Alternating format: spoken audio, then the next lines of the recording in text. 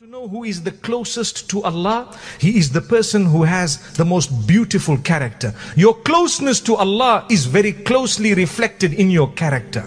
Those who are harsh and hard-hearted, they cannot be close to Allah.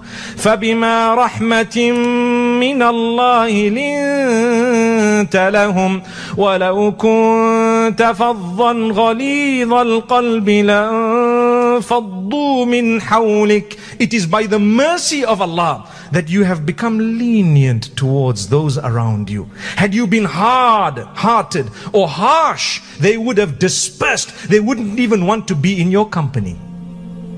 But when someone is very polite, when someone is very concerned about the goodness reaching you, you want to be in their company. You are impressed. You feel so much at home. You feel like you know them. You feel so close because you're a human. You have feelings. You have a heart. You have a mind just like theirs. And they are appealing to you because they are speaking the language of humanity as a believer. So subhanallah, Allah draws you close through your difficulty.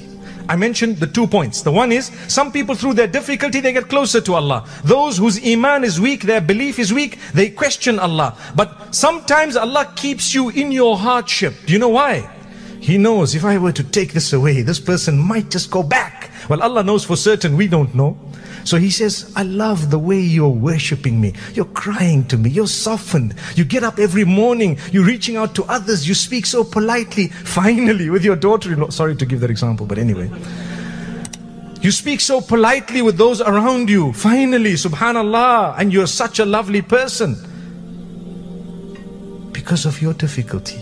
So Allah says, can't we keep you like this for a little longer? And you want it today. Now, well, I want to give you good news. كان الله في عون العبد ما كان العبد في عون أخيه. The Prophet Muhammad, peace be upon him, says, Allah remains in the assistance of the worshipper for as long as that worshipper remains in the assistance of another. If you want help, the first thing to do, start helping others. You'll get the help. That's what the Prophet Muhammad, peace be upon him, says. And like I said earlier, it's our duty to go out and hunt. You know, I read the hadith of Mu'adh ibn Jabal radiyallahu anhu and Abu Musa al-Ash'ari radiyallahu anhuma. When the Prophet sallallahu alaihi wasallam sent Mu'adh ibn Jabal to Yemen, one of the things he says about zakah, he said you should teach the people 1, 2, 3, and then he said, فَأَعْلِمْهُمْ أَنَّ اللَّهَ افْتَرَضَ عَلَيْهِمْ صَدَقَةً تُؤْخَذُ مِنْ أَغْنِيَائِهِمْ فَتُرَدُّ فِي فُقَرَائِهِمْ. Let them know that Allah has made incumbent or compulsory upon them that they give a charity. It shall be taken from the rich and distributed into the poor. Subhanallah. That is why Allah gave you more. Allah did not give you more so that you can amass it to the degree that you have forgotten to build your hereafter. Allah gave it to you so that you can give others. وَآتُوهُمْ مِنْ مَالِ اللَّهِ الَّذِي آتَاكُمْ. In Surah An-Nur, Allah says, give them from the wealth of Allah that He made you a custodian of. Do you know what that means? It's not yours. Malillah. The wealth belongs to Allah, not to you. You're a custodian of it. When you came onto the earth, like I started off by saying, you had zero. When you shall leave with zero. What you did in the center, in the middle, your transactions and the way you transacted, that is what will help you in your grave and in your hereafter. So build your palace in the hereafter. It is everlasting, way beyond your imagination. And this is why, my brothers, my sisters, today we are seated here. 30 years of Africa Muslims Agency. Hafidh Imran made mention of my father. I was going to say that anyway, that I recall your dad, may Allah give him Jannatul Firdaus. And for your information, that's the reason why the moment I received a call, I have a soft spot for Africa Muslims Agency. I told him, brother, I will be there. He told me, we will cover your costs, we will this. I said, listen brother, I'm not interested in covering any costs. I will be insulted if you gave me anything. I'm coming for the sake of Allah. And I'm coming because I believe it's good work. And I'm coming because I'm impressed by what has been achieved. A little seed that was sown. And don't you dare think that, oh, this is money from the Gulf states. No way. If you think that, it's the devil making you run away because of some bad deed you've done from giving. It is money from here that's distributed across the globe. I promise you, the South African example shines across the globe. It's one country that Allah has blessed in a continent that really needs a lot of help.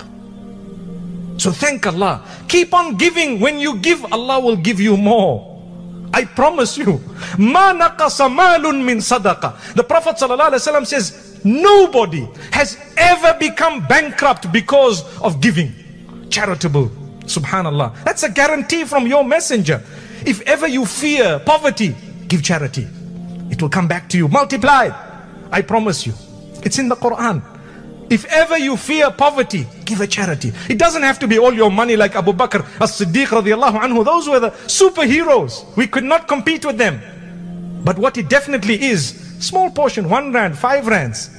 And this is why when you read Surah Ad-Duha, if you were to read it with its meaning, your life will change.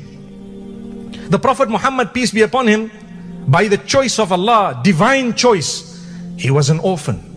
Why? Isn't that consolation to all the orphans across the globe that the best of creation, the most noble of all prophets, the top of the top, was actually an orphan? There's hope for you more than there is for me who had both parents. Wow. Wow. Allah has chosen you, my beloved orphan child. Allah has chosen you way above me. Your head start is a few kilometers in front of me. Because the most beloved, already there was a quality from birth that you share, that I don't have. That's why Allah says, وَأَمَّا الْيَتِيمَ فَلَا تَقَهَرْ. As for the orphan, don't be hard on him. Don't be harsh. Don't rebuke. Don't abuse an orphan. Be kind. Subhanallah. And the Prophet Muhammad, peace be upon him, speaks about an orphan. He says, Ana wa kafilul yatimi kahataini fil jannah. Myself and the one who takes care of an orphan shall be in paradise like these 2 fingers. And he joined the 2 fingers that I'm showing you right now, the first and the second. Why? Those are in need. People say, innocent children, yes, but they're in that condition because it's a test for you who are around. What will you do solely for the sake of Allah? Will you help? There is a widow. The hadith says those who spend their day, or those who assist widows and orphans for the sake of Allah, are equivalent in reward to the one who stood in prayer all night every night and the one who fasts every day, on condition that you do it for the sake of Allah. Today she's a pretty lady, let's help. Subhanallah. You know what I'm talking about, it's facts. But she's old, you know, she might not be that attractive. Subhanallah. What hypocrisy is this? Is that what we've become? Is that how low we've become? I'd like to hope it's not the case. You help for the sake of Allah and Allah alone. Allah alone. And remember, if you don't help, it's quite simple. It's going to come from someone else. And it's been proven. Read the verse of the Quran. وَإِن تَتَوَلَّوْا يَسْتَبْدِلْ قَوْمًا غَيْرَكُمْ ثُمَّ لَا يَكُونُوا أَمْثَالَكُمْ. If you turn away, Allah says, we will replace you with those who won't be like you. They won't be like you. They'll be better. So don't think the work of Allah, and don't think reaching out to the poor across the globe is connected to you alone. No. If you are on it, it's a favor of Allah that He convinced you, He put it in your heart to give. But if you are miserly, trust me, the work will continue even beyond your imagination. My beloved brothers and sisters, if you want to come closer to Allah subhanahu wa ta'ala, then be gentle, be kind, and be humble towards others. Help others and Allah subhanahu wa ta'ala will help you. Do charity, and charity makes you come closer to Allah subhanahu wa ta'ala. Solve the problem of others and Allah will continuously help you. And we should come closer to Allah. We should come closer to our Creator we should strive and work hard to make a good relationship with Allah subhanahu wa ta'ala. When Allah will love you, He will say Jibreel that He loves you, and Jibreel will tell it to the rest of the angels, and the rest of the angels will love you, and then the people on earth will start loving you. And Allah subhanahu wa ta'ala makes things easy for those whom He loves. Allah might test you because He loves you, and Allah wants you to come towards Him. Allah wants you to plead to Him, to ask Him, to pray to Him. And when Allah loves someone, Allah subhanahu wa ta'ala makes this life and the hereafter easy for him. You might go through tests, but Allah subhanahu wa ta'ala will bring you out from the tests. Allah will eventually give you an amazing life. And at that time, you love to worship Allah more. You love to do good deeds. Allah subhanahu wa ta'ala. May Allah forgive our shortcomings. May Allah bring us closer to Him. And may Allah grant us Jannatul Firdausul A'la. Help us build an Islamic studio at www.islamicstudio.org, link in the description.